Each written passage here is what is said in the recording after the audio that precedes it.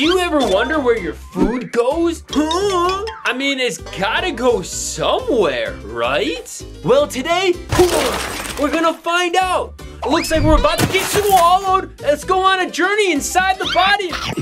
Oh, hey, we're in the mouth, which is where digestion starts. Chewing breaks food down to tiny pieces. And your saliva, yes, your spit, has special enzymes that begin breaking down food before you even swallow. Well, it looks like we're all done here. It's time to head to our next location. Let's slide down the esophagus. Oh, welcome to our next location. We're in the stomach. Woohoo! It's like a bubbling food bath down here. I love listening to all the pops and gurgles and burps. Your stomach adds acid and mushes everything together into a mixture called chyme. It's time to move on to our next location. Let's go.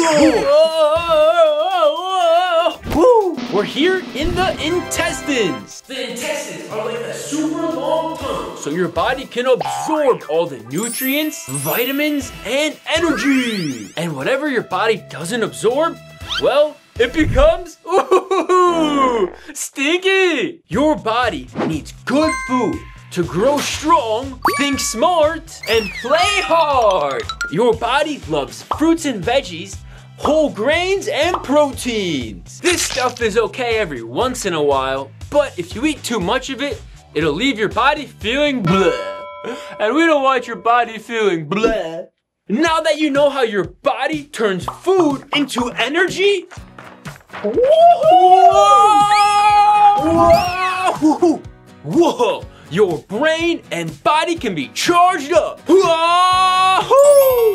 The next time you eat, just imagine the wild ride your food is about to take. I'm Dr. Brushy, and subscribe to make brushing fun.